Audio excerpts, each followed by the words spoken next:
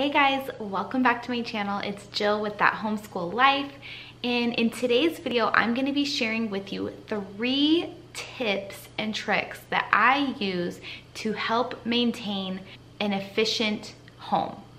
Basically, it's 3 hacks that I try to make sure I do every single day to help my house not get out of control in the busyness of homeschooling and motherhood and toddlers and kids and chaos.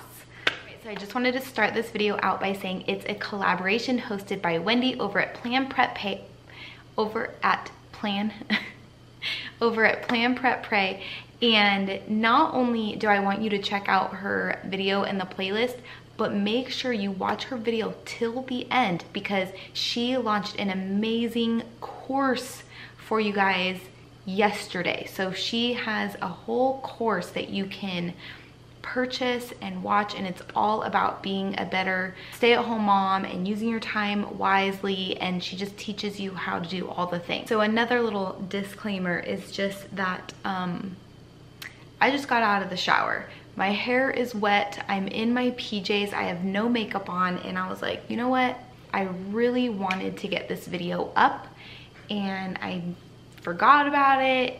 I've been really busy with stuff at home and I was like, you know what, I'm just gonna do it. I'm just gonna do it. So if you're wondering why I look like a hippie, that's why. Also, make sure you check the playlist down below. Every video on the playlist today has 3 different hacks. No 2 videos are gonna be the same. So my first stay-at-home mama hack is to do 1 load of laundry every single day, no matter what. Obviously there are days where I do more than 1 load, or like days where I'm washing sheets or towels, but I still do a load of clothes every single day, no matter what. So most days I'm just doing 1 load a day. That allows me to never get backed up on laundry. It allows the bedrooms to not be filled with dirty clothes everywhere or full hampers and kids don't have anything to wear, or you're trying to leave and they're like, I don't have any underwear, whatever. I have 5 kids and the laundry gets crazy really fast. And so what I started doing was 1 load a day, and it's just everyone's clothes mixed together. So I used to wait until so-and-so had a full load and then I'd do their load, and then when I had a full load I'd do mine, and I found that didn't work well for us. So now I just gather everybody's laundry together and I do 1 mixed load a day. I put in the load before I start school, and then during school I switch it to the dryer, and then after school I take it out of the dryer and sort it out. So I sort it into piles. I make my girls a pile, Kate a pile, and mine and my husband's pile. My girls take their big pile to their room and they sort theirs out between the 3 of them and put them all away. Kate puts his all away and I put mine and my husband's away. So that is just one way to keep things under control here, because laundry can get out of control fast. Okay, so my second tip, this one I am guilty of not doing every once in a while, like tonight, yeah. But it is never going to bed with dirty dishes. Sometimes I'll even do dishes at like midnight, and I might do that tonight. But right now I'm feeling like I'm probably gonna wait till the morning to do them. There's not that many and they're not that bad. So, but I used to let the dishes pile up and they would overwhelm me, and then I would like avoid going into the kitchen the whole day the next day because I was overwhelmed by the dishes. But I started doing dishes no matter what every single night, and I love waking up to a clean kitchen. I love waking up and not having to be like, oh, I want to make a smoothie, but oh man, the smoothie cups are dirty or whatever. Like, I don't like reaching into a sink of dirty dishes in the morning to wash something that I want to use. Like, I used to wake up all the time and my favorite coffee mug was dirty in the sink, buried. And I hated that. Like, I hated that so much. And it was like a trigger for stress and anxiety for me.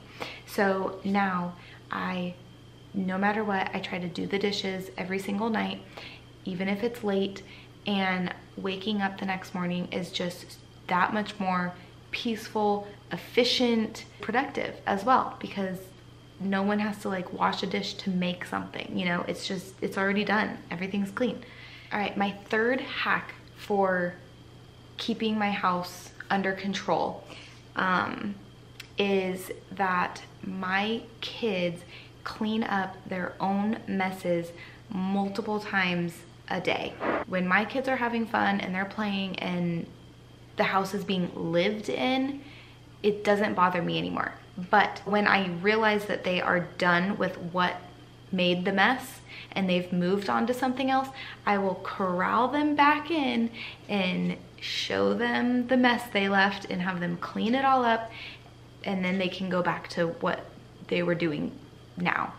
And then also, like, my husband and I have been really trying to train them to not even eat until they have cleaned up whatever mess they made in the kitchen. Cause like they would make a sandwich and we'd go in there and the peanut butter and jelly are out and there's jelly all over the counter and the bread is left open. And so we've made it a rule, you don't eat your food until you clean up the mess that you made making your food. So that's another thing, is just having my kids clean up their own messes. Like, I don't clean up after them anymore. Hardly ever. Like, seriously. Hardly ever. And it is so nice. I am less angry when I'm cleaning. It's more peaceful because they clean up all their own stuff first, and then I'll go and like clean the house, which is like the finishing touches to cleaning. I have them sweep multiple times a day. They love to vacuum the rug in here. My son loves to make the couch, so they are constantly taking the couch cushions off and the pillows and making forts and tents and everything like that. And he loves to fold the blankets and put them away, put the cushions back on. He sets the pillows nicely, and he likes to drape blankets in certain spots on the couch, and he's always so proud of the way they look when he's done, and it's really cute and sweet. So yeah, that is my third tip, trick, hack, whatever you want to call it. All right, so yeah, I guess that's it. And don't forget to check the playlist. Don't forget to check Wendy's video and watch to the end to find out about her course that she is offering. What was I gonna say? Oh, I guess I'm gonna close out the video. All right, guys, so thanks so much for watching. Give me a thumbs up if you liked this video, and comment down below, what things do you try to do every day to keep your house under control as a stay-at-home mom or homeschooling mom or whatever. Even if you don't homeschool and you just stay home with your kids, what things do you do to keep it under control? If you have not subscribed to my channel yet, I would love to have you stick around, so make sure you hit that red subscribe button, and I will see you guys in the next one. Bye.